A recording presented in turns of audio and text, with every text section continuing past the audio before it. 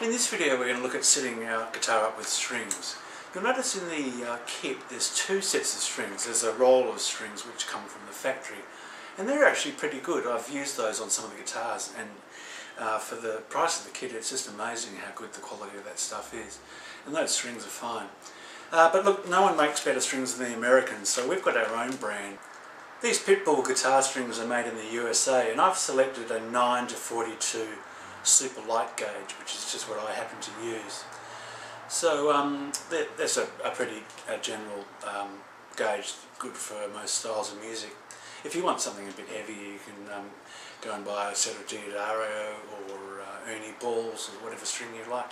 But these are very good quality, and they should do for most purposes.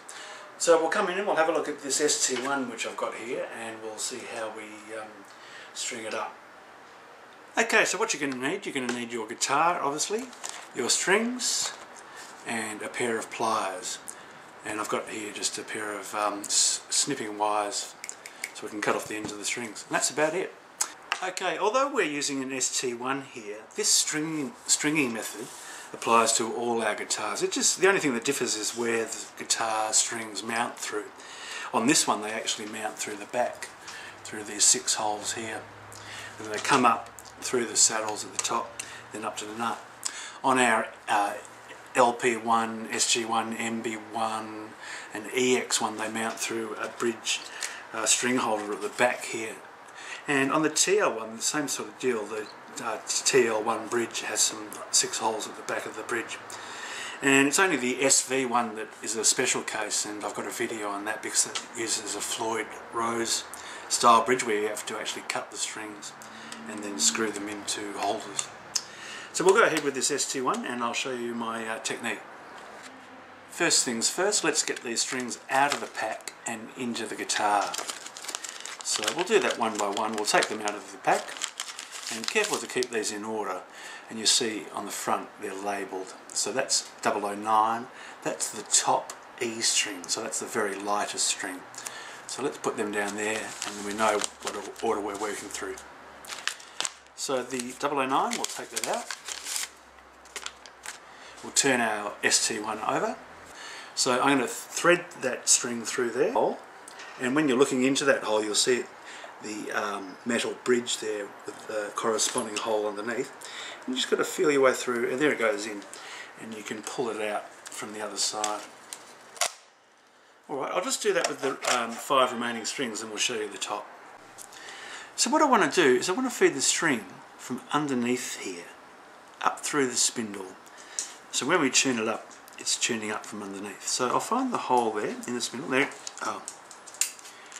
it goes. So it's through the spindle, and I pull it through, and I want to leave a little bit of slack in the string. I'll just pan out just so I can show you how much slack we've got. So you see here there's actually quite a bit of slack, because what I want to do, and I'll bring the camera in again, we're going to spin this string, this end here which is connected to the saddle. We want to spin that around from underneath, around the spindle at least once, and that'll help us when we start tightening it up. So I'll zoom in again and I'll show you that. So here is the bottom, and here's the string coming out here, and it's coming out and going back to the saddle. So I'll spin it around the top of the spindle and come back.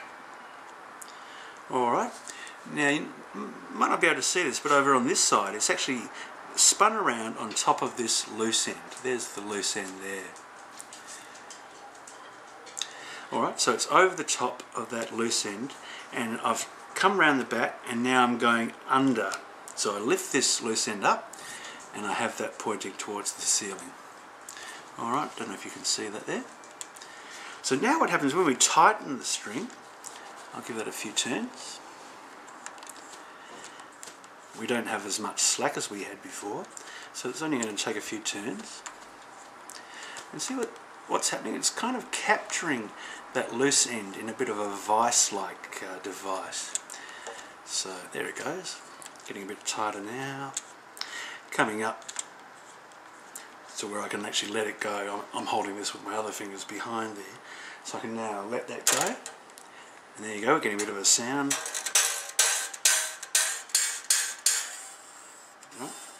Lots of fret buzz because I haven't actually set the saddles yet. So there we go. And that's getting up to tension. I'll just leave that there for now. And I don't know if you can see there. You see this is the loose end here.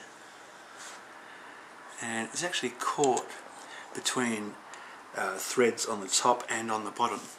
So there's no chance of that slipping out.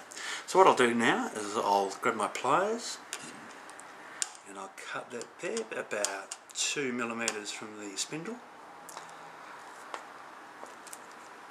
Nope. And there we go. That's the E string on. With the A and the D, we do exactly the same thing. One turn over the top, come underneath and then tighten. On the D, one turn over the top, come underneath and then tighten.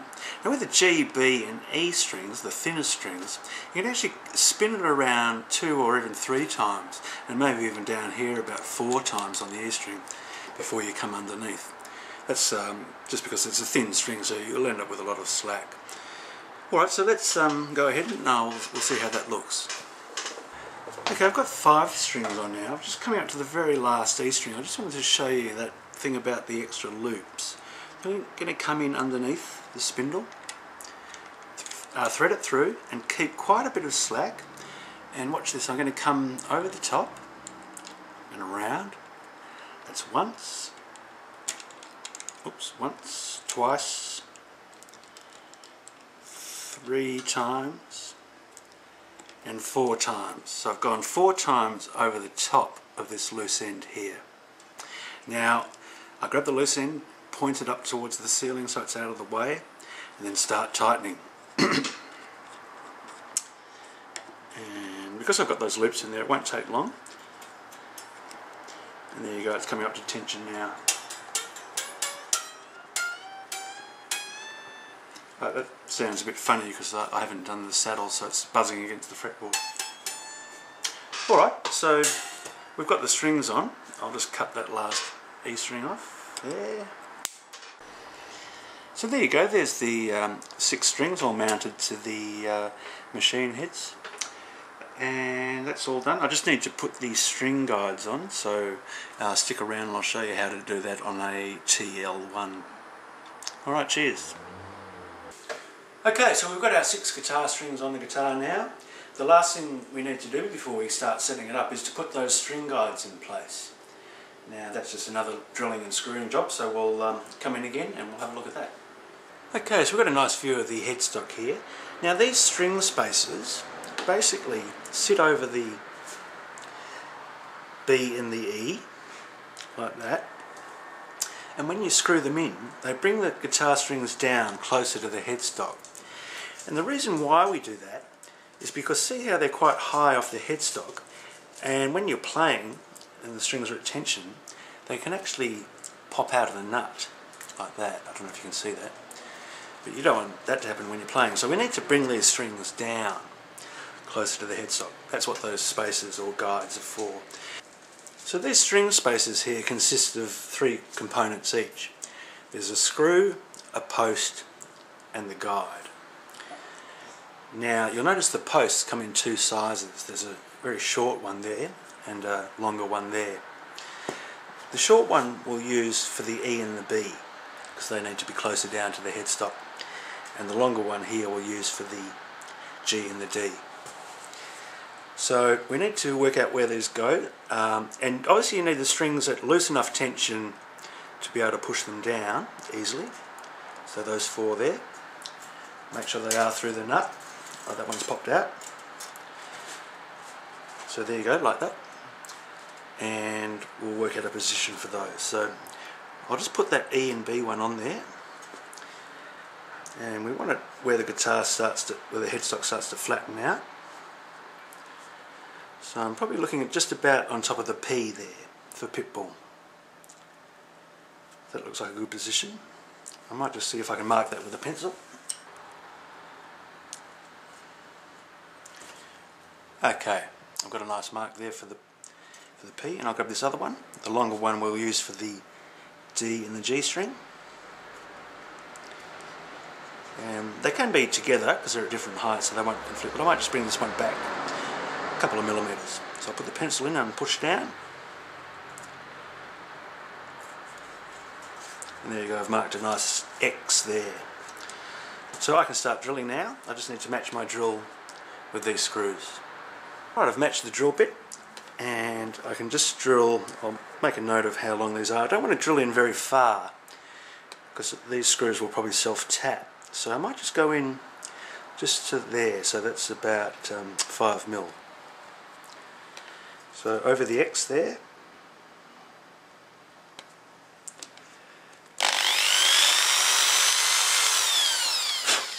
That's fine, and I'll do the other one.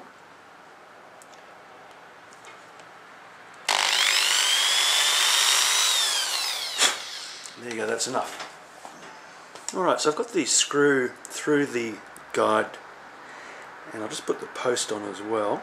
This is the short one because we're doing the E and the B string. So there you go, that's all assembled. And very carefully I'll try and lay that down over the E and the B string, and holding onto the post and putting the screw into the hole. Bit of a job, but there you go, that looks pretty good. Alright, so I've got the string spacer there with the screw in it, and I've got the post underneath. And this is the small post, remember, the short one. So I've got to try and push that down and screw it in at the same time. A little bit tricky, but...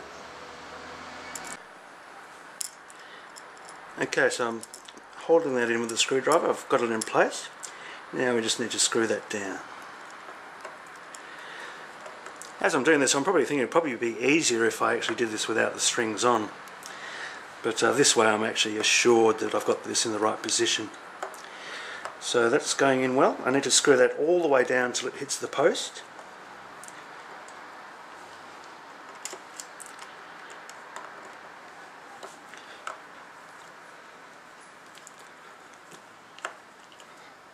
There you go. There you go, that's our first string spacer in place. And as you can see, because of the washer, it's still got a bit of movement around, that's fine. Let's see if I can tighten that a little bit. Yep, there you go, so that looks good, so we can bring those strings up to tension. Alright, let's do the other one and see how it looks. And there you go, that's the two string guides in place. See, one's higher than the other. It's worked out nicely. So that's the strings guides in place. Now we need to go and set up the guitar and hear how it sounds.